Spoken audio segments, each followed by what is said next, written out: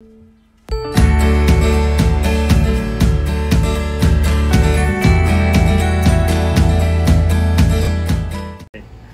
Wayne White here.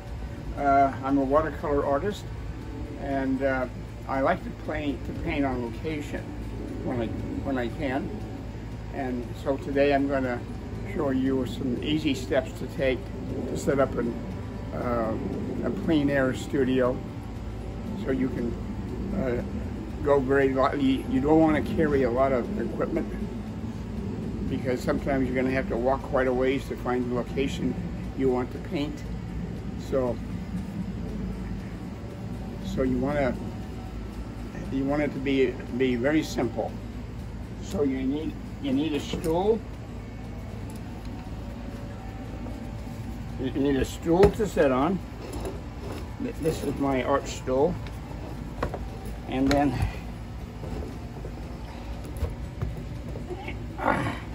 you sit on that, and then of course you need something to paint on, right? So you set up an easel. This is what I use for an easel. It's a fold-out box. I don't know what it's made for, but it's great for my purpose.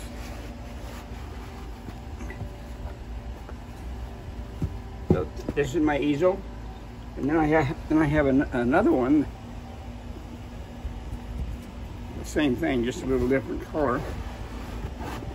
And this is what this will be.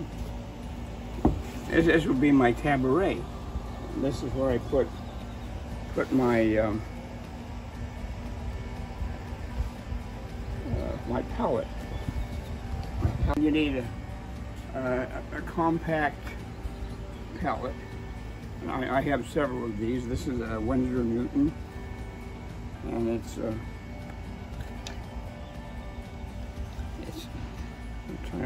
there we go. Open that up, and you have a few basic colors. So that's my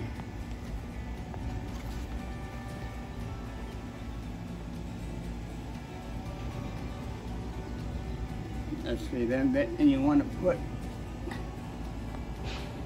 a towel over there, because you're going to get a lot of paint all over.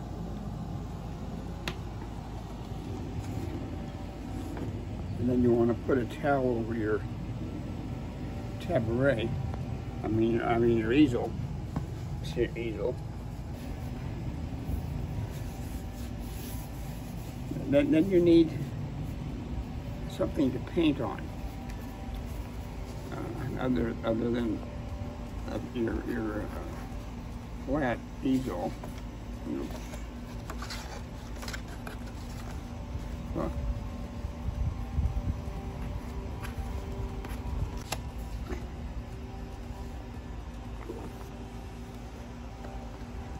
And of course you need brushes. You really don't need as many brushes as I carry. You can probably get by with 3 or 4. I just happen to have a lot more than that. I keep adding to it. But this is my carry-all, my carrier. I carry all my brushes. This is actually, this is to carry small tools in, and I bought this in England at a £1 store. Paid £1 for it. And I thought this would be ideal for my brushes, and it is. I've been carrying this around now for about 25 years. So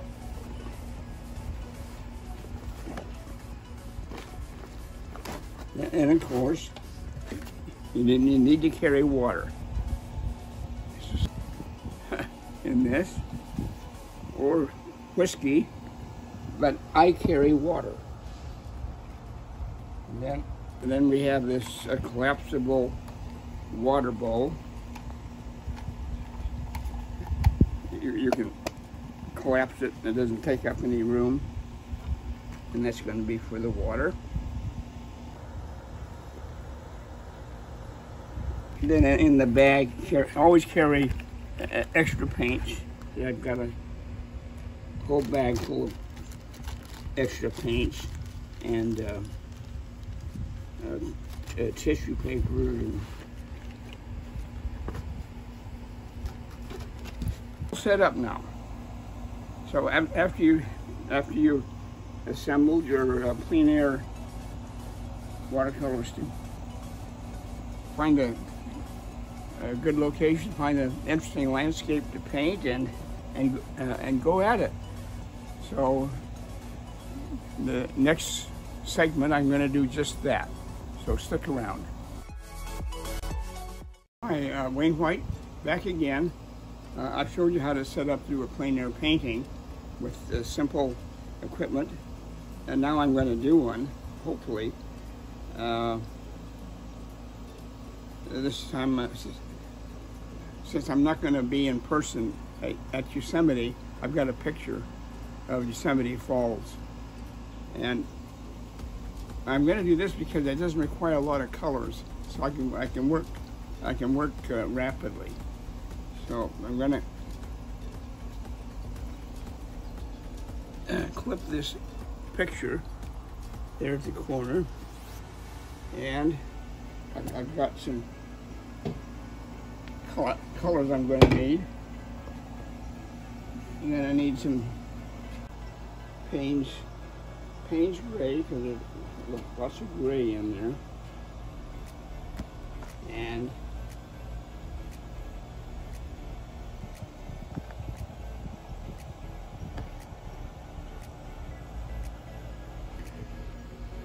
I have my bottle of water. It's not brandy, water. Fill up my little water tub. Now my water's ready, and I got my a Hakey brush, which I'm gonna a big brush that I'm gonna water down the back of this paper with. If I don't, it's gonna wrinkle when I start painting. So I'm gonna soak the back of the paper with water. And it's a very hot day, so I have to work fast.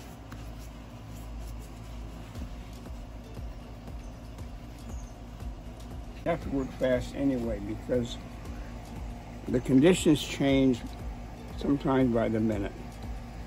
The clouds move, a wind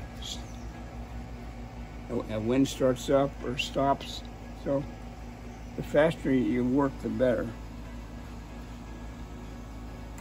Okay, there's that. Side, I want to put some color in, some wash down really fast.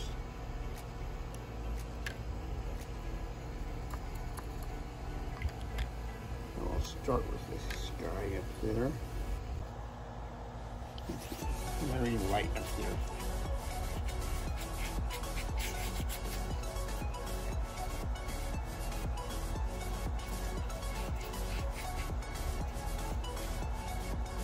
You know, wash of gray here, the cliffs on the side of the waterfall.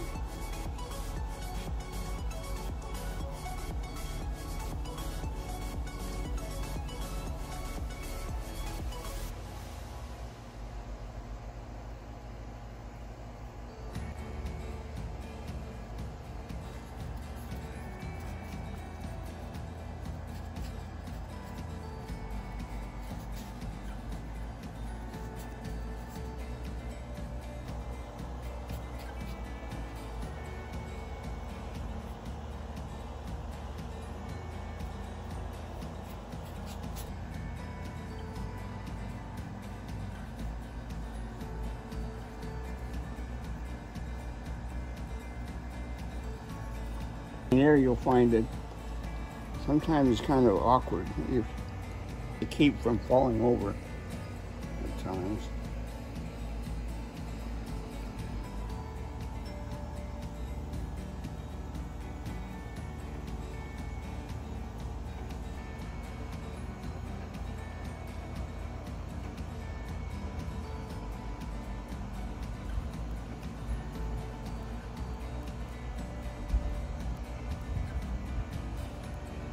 more often I use a smaller sheet because it's easier to handle. Green outcropping there.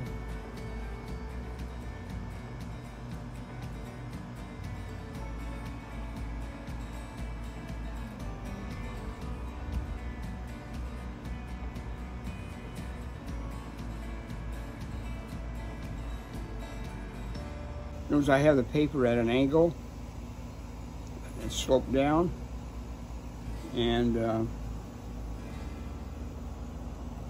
that's because I want the water and the paint to flow down. I don't want it to flow up. It's really awesome, and it's a wonderful place to paint.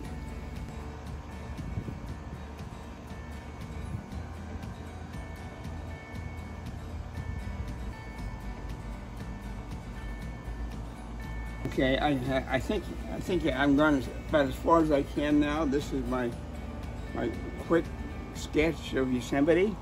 Here's my photo. This was done pretty fast and quick, and I didn't wrinkle, thank goodness, because I had wet the back. So this will be all for now.